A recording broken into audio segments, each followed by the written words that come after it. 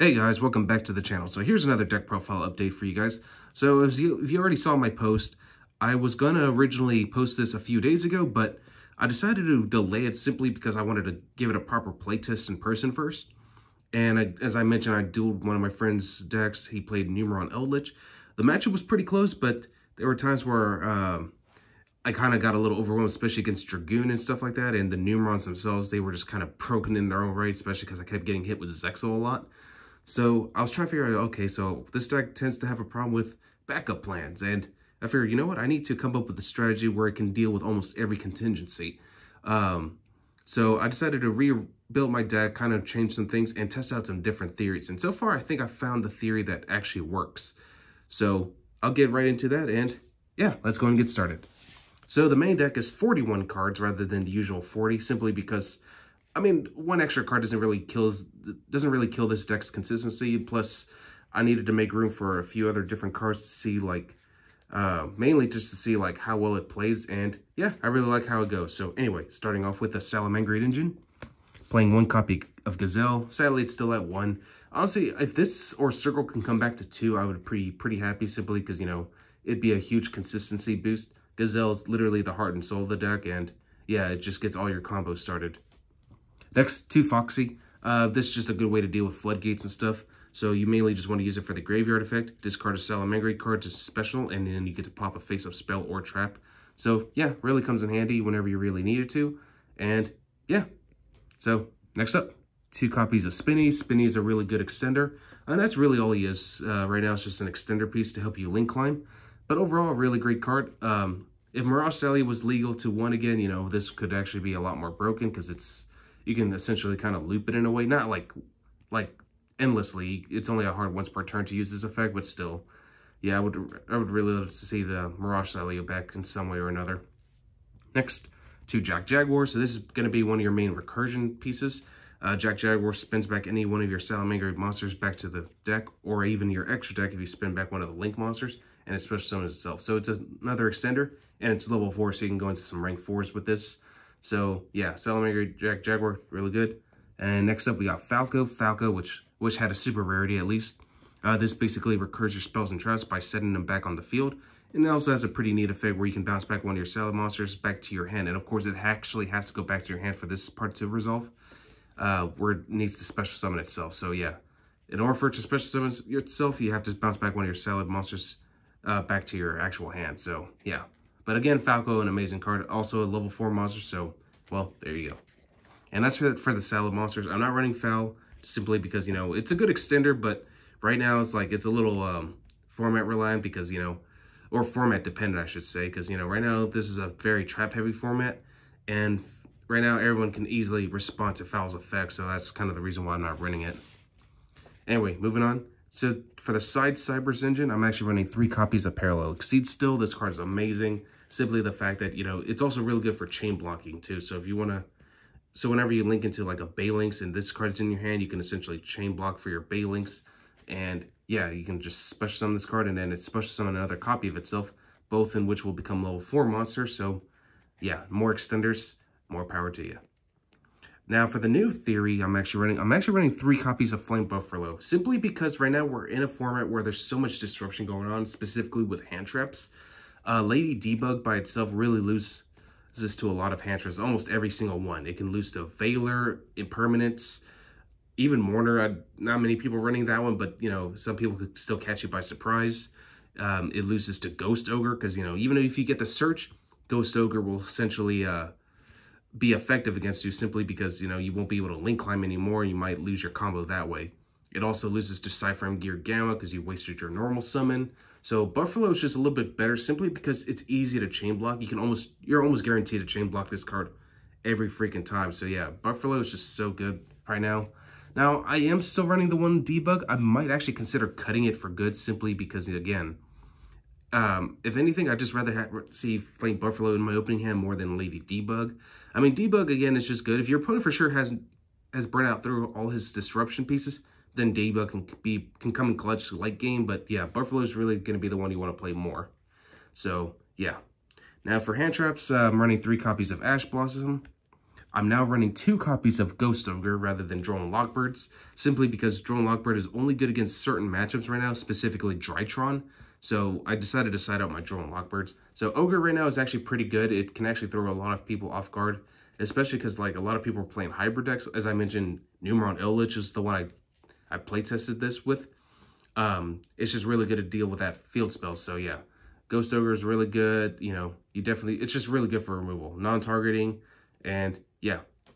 And of course, I'm still running the 2 Veilers as I've always been before. It's just basically more copies of Impermanence, and it's a lot better now. So again, since, you know, Call by the Grave is still at 1, but the only bad thing is like you can only activate it during your opponent's main phase, which isn't too bad generally speaking. So if you open up with this, it's not going to be the worst thing in the world. So, and it's not once per turn either, which is really great. So yeah, Feg Veiler, still an amazing hand trap. I am running Impermanences, which we'll get to later on. They're just with my other trap cards. So yeah. Anyway, moving on. For spells, of course, you still got to play 3 copies of Signet Mining. This is going to be one of your main searchers. You discard a card to search out a Cyberus monster, and it really goes really well with your salad cards, because like if you discard one of your salad monsters and search out Gazelle, Gazelle's effect will essentially trigger for you, and you basically get a plus out of that. Next, 2 copies of Will. It's Soul Charge and Monster Reborn, so yeah. And it's pretty annoying once, you know, the more you get to recur all your monsters this way. So yeah, Will the Salamangreats.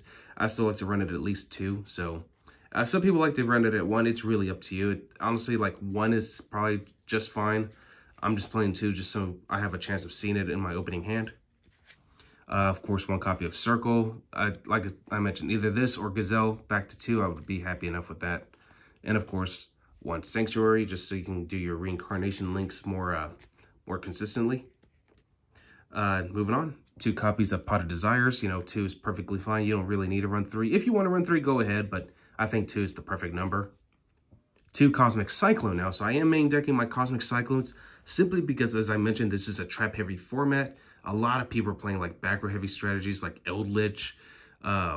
Virtual World generally plays back row, especially because like if you try to stop their calamities from resolving, they're going to use their trap card to pop it. We also got Zoo actually does play quite a good number of trap cards too. So like again, there's a lot of decks right now that are actually playing back row. So even the new Drytrons are going to do everything they can to protect their Vanities rulers. So yeah, you want to be able to get rid of all their spells and traps too. But anyway, for the 1 Monster Reborn, so because Will of the Salamangreat does have a once per turn clause, Monster Reborn does put in a lot of work, especially if you see it in your opening hand or so. So yeah, definitely an amazing card. So I definitely love it. All right, so that's it for the spells. Now moving on to traps. For traps, I'm running 3 copies of Impermanence, as I mentioned. So essentially, I'm playing 10 hand traps in total. So yeah, Impermanence is still really good. Easily one of the best hand traps ever, especially because it plays around Triple Tactics talents. So yeah, 2 Roar. You know, out of the 2 Salamangreat trap cards, this is probably gonna be the one I want to see the most in my hand, especially going first. So like if I go first and see this, it opens up my options to send Rage to the graveyard with Gazelle's effects. So yeah. Like, I definitely love to see both traps if I can, but out of the 2, I'd rather see the counter trap since it's harder to deal with. But Rage is just really good because, you know, it gets rid of everything, well, just about anything on your opponent's side of the field, so long as you control a Link monster that was summoned with itself. So, like, with Sunlight Wolf, you get to pop 2 cards, Heat Leo, 3 cards. So, yeah, Rage still an amazing card. Definitely one of the best targets for your Gazelle to dump to the grave. So, yeah, I definitely recommend it.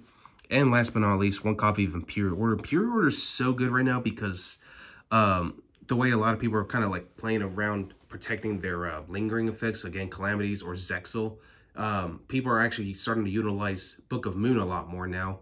So Imperial Order plays around that. And what's also funny is that Imperial Order actually plays around Forbidden Droplets. So like if your opponent doesn't discard a trap, you can essentially just slap this Imperial Order on them and you can basically stop Droplet from actually resolving. So yeah, Imperial Order is really good. It's also good against Dark Ruler No More, since, you know, Dark Ruler No More states you can't activate monster effects in its response. So yeah, you'd be surprised how much power, or just how much work Imperial Order really puts in. So yeah, so that's it for the main deck. Now we're moving on to the extra deck. Extra deck's not really that different. I'm still playing 3 copies of Baylings. You know, this is basically the standard ratio.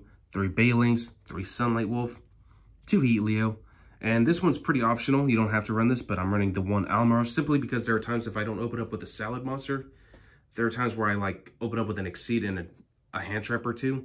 I'll just normal summon the Hand Trap. If it's an Ash Blossom, I can easily recur with Sunlight Wolf and then still manage to go full combos. Just all the Hand Traps literally have no attack points. So yeah, you can just go into Almirage and just kind of still go almost full combo there that way. So you'd be surprised. Moving on, of course, still got to run the one Splash Mage, the Update Jammer, Transcode Talker, Access Code Talker, which if you don't have access to this card, you know, I mean, Transcode basically does almost the exact same thing. You can still OTK with Transcode Talker. You can also run Mekk-Knight Crusader Avermax. Avermax is still really good. So, you know, or you can even go, well, actually, no, you wouldn't be able to go Borlo Dragon, because if I'm not mistaken, that one is actually a Dragon monster. So, you could actually go Topologic Zero Boros. Zero Boros is still an amazing option. So, yeah, like, there's plenty of options you can go with. Again, you don't actually have to use Access Code Talker if you don't have to, you know, or if you don't want to, I should say. But anyway, for rank 4s, still running a Bish Dweller, and of course the one Baguska. I'm so happy I got my ultimate rare back. I managed to get another one, so yeah. Alright, so that's it for the extra deck. Side deck is pretty self-explanatory, honestly, because again, this format's a little different now. So, for the side deck, I'm running 3 copies of Nibiru. This is actually still pretty good right now, especially against Zoo. Since, you know, with Zoo, they usually try to do 4 materials into Dryden, and then from there, once they battle with the Dryden, they'll go into Zeus. So Nibiru is just really good on that. So they really like to try to push for 4 or no less than 4 materials for their Dryden. So Nibiru is a good way to kind of punish them. Still good against certain rogue decks like Inferno Noble Knight, which is a little bit more fragile. Same thing with Dragon Link. But again, you might not see them as quite as much right now. So yeah. Against the Drytron matchup, you know, Droll and Lockbird, you know, this is amazing for that matchup, since they do a lot of searching, especially with that Cyber Angel Benton. I can't believe they managed to abuse the hell out of that card. So yeah, definitely get your Droll and Lockbirds if you don't have them already. It's going to be your best way to deal with that matchup. Artifact Lancia. I was running Chaos Hunter before, but I decided to go with Lancia simply because, you know, this is mainly for Eldritch, but it's also good against Dinosaur. Now, Dinosaur you might not see quite as often too, but you'll be surprised that if someone discovers a way to keep it relevant as it has always been, in my opinion. So yeah, like Dinosaur is still an amazing strategy. I would still play Dinosaurs this format too. But yeah, Lancia is just a good way to kind of combat that. But again, this is mainly for Eldritch, since, you know, their trap cards banish themselves during the end phase. You can just spring this on them and they can't really resolve them. So, or they can't even banish anything from their graveyard at all. So yeah, Lancia is still a good option. I would definitely try this out. Another good strategy against, another good card against the Virtual World strategy, Goes to Match. All their monsters are different attributes, and this card really slows them down. So it's going to be really hard for them to play around Goes and Match if they don't have an out to it. For the one-ofs, one more copy of Cosmic Cycle in case if I need it, and Harpy's Feather Duster, which is really good, you know, just to clear out back row too. So yeah, definitely something to consider. Well, hopefully you guys enjoyed this, and as always, I will catch you guys again next time.